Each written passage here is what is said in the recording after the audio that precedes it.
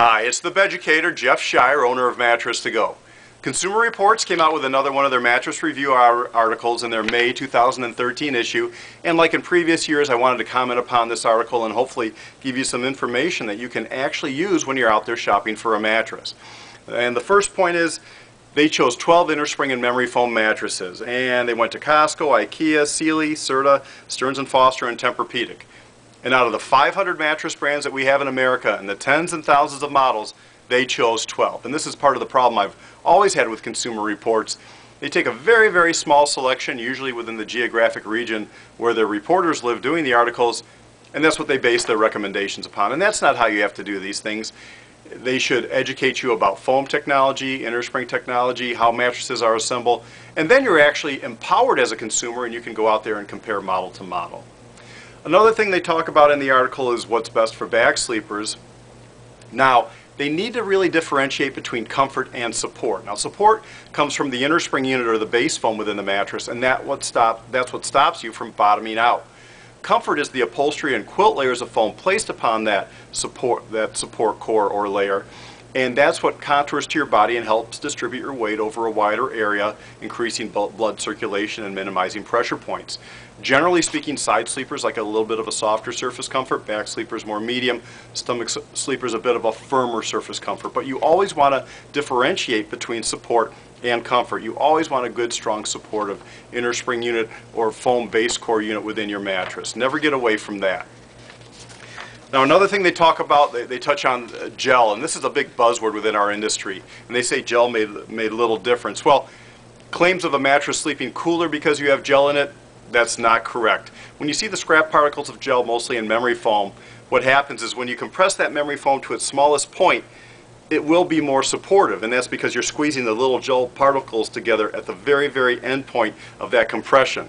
But as far as helping you sleep cooler, you can put a gel polymer into a memory foam, and it can maybe help transfer the heat a little bit better, help to lock in the open cell structure of the foam a little bit more, but you'll still sleep cooler in an innerspring product generally than a foam bed. And certainly you're not going to sleep cooler using gel than another product.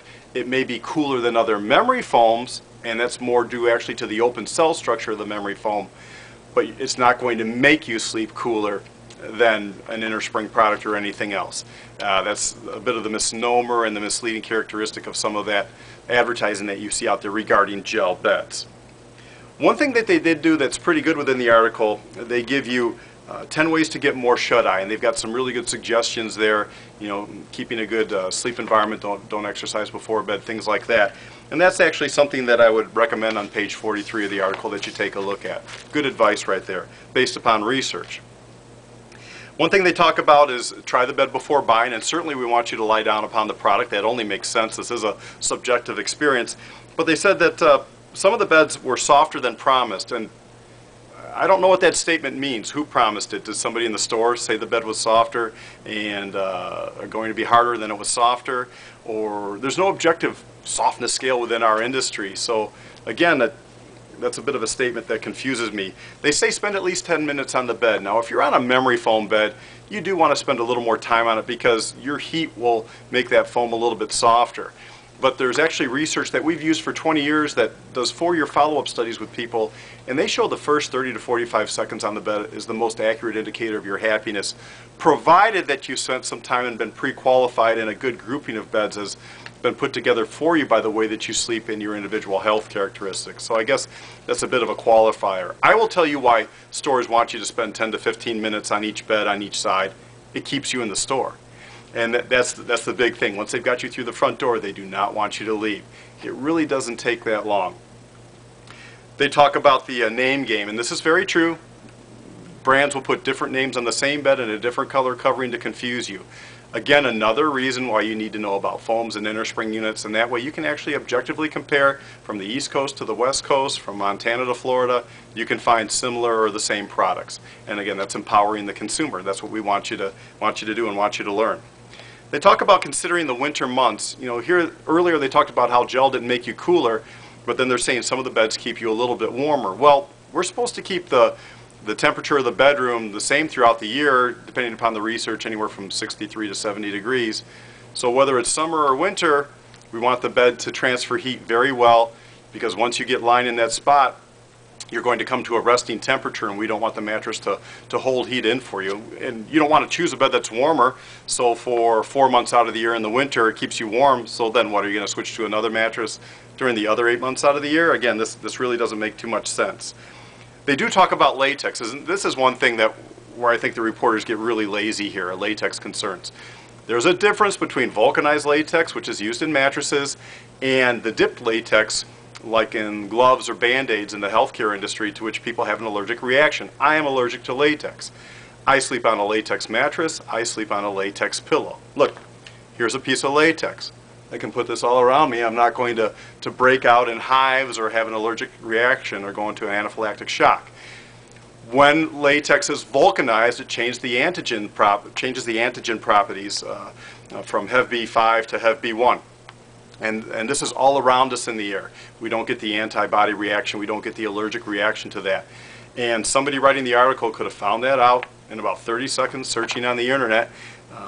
There's a really good article from the Food and Drug Administration from 2003 that presents about this. So if you've got a good latex bed, it's nice and clean. You have latex allergies, it's not really going to present an issue to you. And it's sort of a shame that they talk about it this way, because a good tallow latex, what's called a virgin latex without fillers, is one of the most durable, most comfortable, longest lasting foams that you can put in a mattress if you enjoy that, that type of feel. They talk about keeping your old box springs if that's possible. All you need is a good firm, flat, hard surface. If your foundation box springs are hard and flat like the floor and they don't flex, you'll be fine with any modern one-sided mattress, and you shouldn't have to replace them. So that's a good piece of advice. You can save some money there. They do mention about flipping and rotating the mattress. Now, most beds are one-sided these days, so all you can do is rotate them. Some are two-sided, so you can flip them over, but those are very rare in the industry these days. They tend to be the more expensive handcrafted beds out there. They do talk about checking the pillow. You do need to remember the bed for your head. But unlike what they talk about here in the article, you need to test that pillow out on the mattress that you're selecting and have an informed comfort consultant find out the way that you sleep, if you're a side back or stomach sleeper, and then recommend a pillow that's not only appropriate for the way that you sleep, but also matches up properly with the plushness of the mattress that you're considering purchasing. They do talk a little bit about return policies and warranty issues. One thing I will talk about is these comfort exchange programs. Our industry is very much set against them, but many stores have these programs for certain fees. Not only does it add to the overall cost of the product, but the real reason they have them is they say, hey, you choose the wrong bed, you can always exchange it. And they don't go into too much detail usually about all the fees associated with that, but it's a way, again, to separate you from your wallet and just to get your money right away, instead of spending the time and actually finding the right bed the first time. Another problem with comfort exchange beds, people think those go back to the store and they go back to the factory, and that's not the case. Usually, and this is one of our dirty little secrets within the industry, they're rewrapped and resold to other people, unfortunately without their knowledge. Or they're intermingled with the new mattresses, which you don't want. You don't want a bed that's been out of the front door of any store, because they're like sponges. Air travels through them and they absorb everything that's within the air. So just one thing to consider when you're going to a store and looking at their different policies. They also talk about don't forget to haggle, and this is one of the unfortunate things within our industry, is the pricing is so dishonest, these fake 50 to 80% discounts. I'll give you an example. One of my reps was visiting a store on the East Coast that sells his product that he reps here in the Midwest. And it's a bed that would normally sell at $5.99 in a store that's a fair price. We sell the same bed for $4.79 here at our store. But he went into the store and the bed was marked at $11.99. And he talked to the salesperson. He goes, what's up? Why is that bed marked so ridiculously high? Reduced from over $2,000 to $11.99. And the salesperson said, that's just the way that we do it here. We haggle with the person. They think they're getting $300 off. They think they're getting a great deal. But then I get to split whatever amount over $5.99 that I sell this bed for, plus my commission, plus my bonus, plus my spiff. And our industry is its own worst enemy in that way. But as a consumer, unless you knew about componentry and knew what was on the inside of that mattress, how are you going to know if you're getting a good deal? Again, that's why I have such a problem with these Consumer Reports articles. They don't really help you with that. My Beducation videos help you with that, but not Consumer Reports. So unfortunately, at a lot of stores you have to haggle. But really, if you go into a store where it's marked up that high and you have to argue to get the price marked down that low, what else are they lying to you about? I don't recommend that you take your business to stores that operate in that manner. They say don't get pushed to pay more, and this is very true. Our industry is it's not a get what you pay for industry. Just because the bed costs more doesn't mean it's better. Sometimes it's just thicker and stuffed with more padding, but it doesn't mean it's going to last longer or be more comfortable or give you a better night's sleep. They talk about medical advice. If you find a bed that says it's going to cure this or cure that, again, walk out the door. Don't consider that product. You can't make claims like that within our industry. You need to learn about componentry. They said look for smart salespeople. Well, how in the heck do you know if that salesperson is smart or if they just are very eloquent and they speak well and they can give you a pitch and they can sell ice to somebody who lives in Siberia?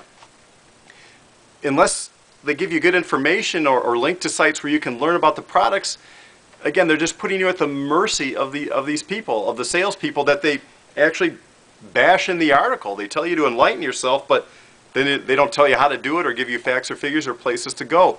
So overall, you need to educate yourself to make sure that you're not taken advantage of by these salespeople, but they really don't give you ways to do it within this article. So it's a lot of the same thing that I've had, problems that I've had in the previous years with these Consumer Reports mattress review guides. They don't empower the consumer. They're just picking a few beds, telling you which ones to choose, and leaving it at that. And for that, last year I gave them a half black circle. This year they're getting the full black circle. And until they step up their game, these articles really aren't, for the consumer, they're really not doing you much good. Take a look at my Beducation videos. Those are free. You don't have to pay for them. They're objective, and we're just helping educate consumers in that way. And there are other places to look as well, but that's a good place to start anyway.